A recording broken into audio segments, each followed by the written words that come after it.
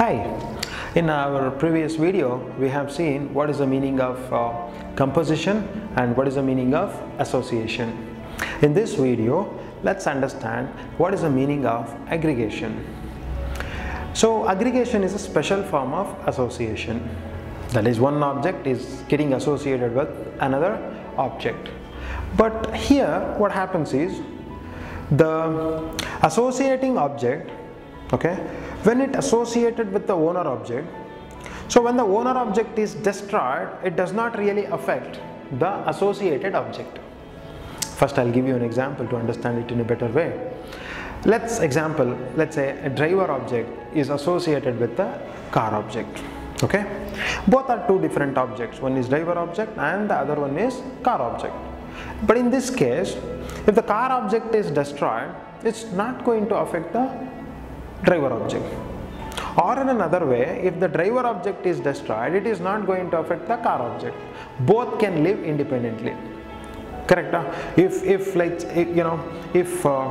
the car object is destroyed, will the driver cry? Definitely no. He is going to take another car and drive it.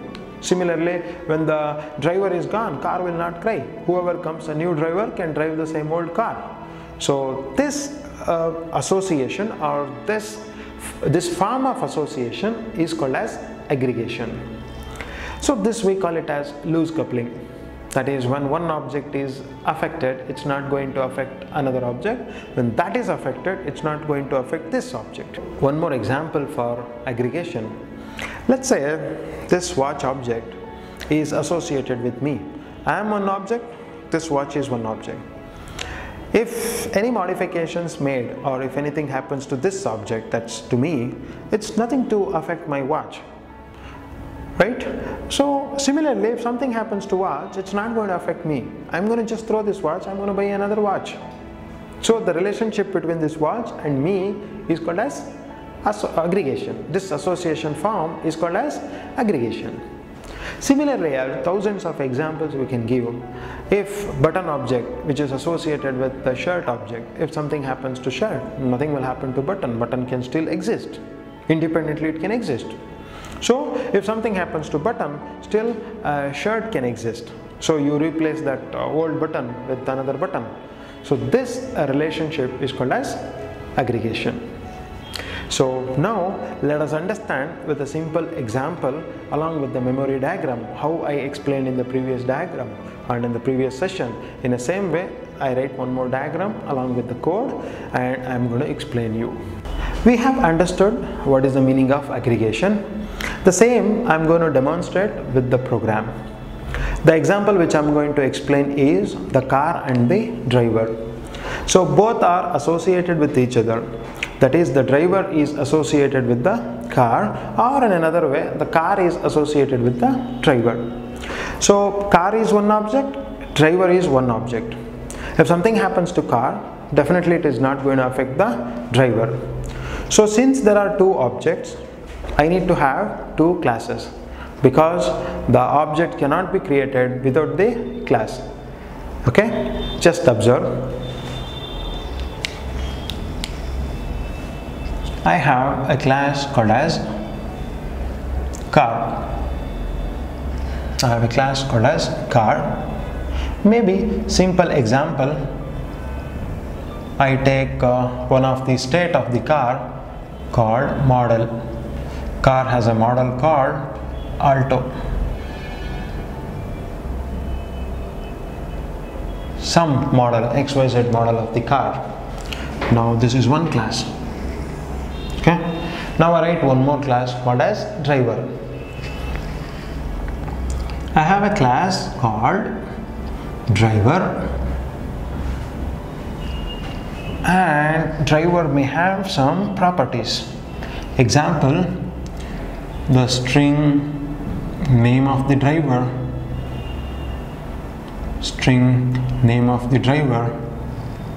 maybe, and some int age of the driver,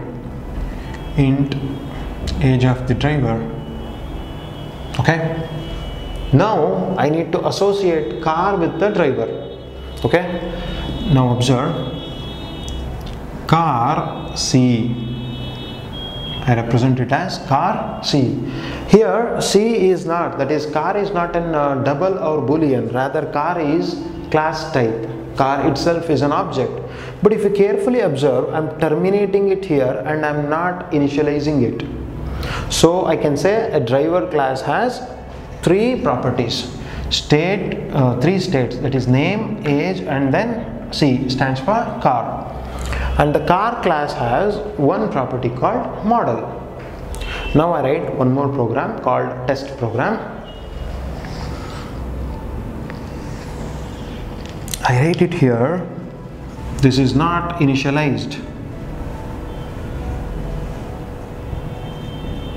It's not initialized. Very important. Fine. Now I write a class called as test class. Class called as test class. Okay. With again public static void main method to run the program, with the string array as an argument. String array as an argument.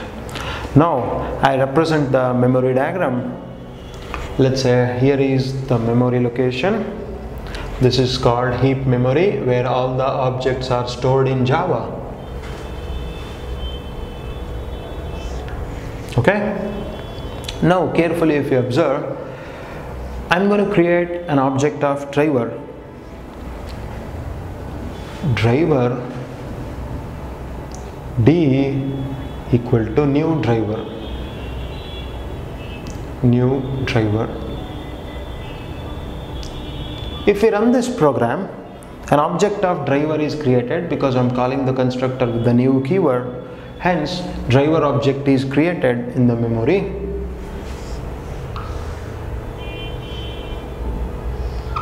Okay, class name is driver.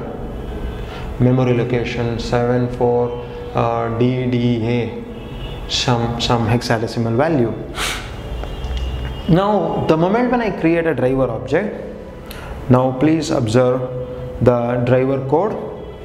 In the driver class we have two properties. Okay, in the driver class we have two properties called as name and age. So these two properties along with one more property called C, totally three properties are shared in the memory. That is, name is created. Is it initialized in the class? No, hence it is initialized to null. Age is created. It is initialized to 0 because integer. And then C, it is not initialized in the class called driver, hence it is initialized to a value called null. Carefully observe what is the meaning. Driver does not have the name, no age, and no car also. Now what do? I initialize the driver properties in my test code. I just say d.name, driver name, some driver name, okay, John, and I just say driver.age, let's say he is 35-year old. Now what happens in the memory is the null value become John now, okay, and the age become 35, but the car is still null. It means to say null means nothing. So driver does not have the car as of now. Now I write, observe, I write one more car object because car object is not at present. For a driver, the car object is required. Okay, or before I associate the car object with the driver object, I need to have the car object with me. Okay. Now observe, D is a reference variable which is referring to this object, which is referring to the object, correct? Now I create an object of car. Car CR equal to new car.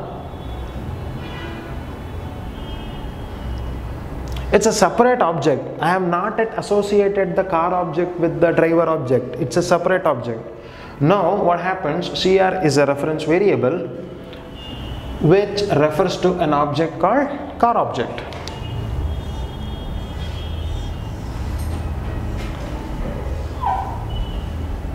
Car class and some memory location 34AE6 some, just I'm taking randomly some number. Now a variable called model is created and the value called alto is assigned, correct? Now what is the value of CR? CR value is car@34AE6, that is CR stores the address of the car. Now very important thing, I'm going to associate car with the driver, that is driver dot C, D dot C. Observe, driver means D means driver class. Driver class has the property called C. Hence D dot C equal to CR. Now what is the meaning of CR? If you observe again the memory, the value of CR is 34AE6. When you say D dot C, D is this object, D dot C is this. Earlier the value was null, now the latest value is car@34AE6, that is the C value is this. Now what happens is this object, that is driver object, is associated with the car object. Now please observe, the car object has two references, very important. The car object has two references. One reference is called CR, another reference is D dot C. Basically there are two references present. Okay, now let me destroy the D object. Okay, that is the owner object is D object, associated object is car object. The associated is car, that is car object is associated with the driver object, hence driver object is the owner object, okay, or the main object. Now I'm going to destroy this D. I make D equal to null. D equal to null. CR reference is still pointing to the car object, but I just dereferred this object called D. So now D is dereferred, very important. D is dereferred. The moment when D is dereferred, so this object which is there in the heap memory is eligible for garbage collection. So when it is eligible for garbage collection, the garbage collector deletes this particular object. When the garbage collector deletes this object is, that is the owner object is destroyed, owner object is deleted. But observe, the JVM does not delete this object. Why? Because this object still have the reference. So the conclusion is that if the driver object, so-called owner object, is destroyed, the car object or an associated object is still alive. So the deletion of or modification of the owner object, it does not affect the associated object. So this relationship between the car object and the driver object is called as aggregation. It is as simple as it. Aggregation always promotes loose coupling. That is, when one object is destroyed, it does not affect the other object. Okay? It is as simple as it.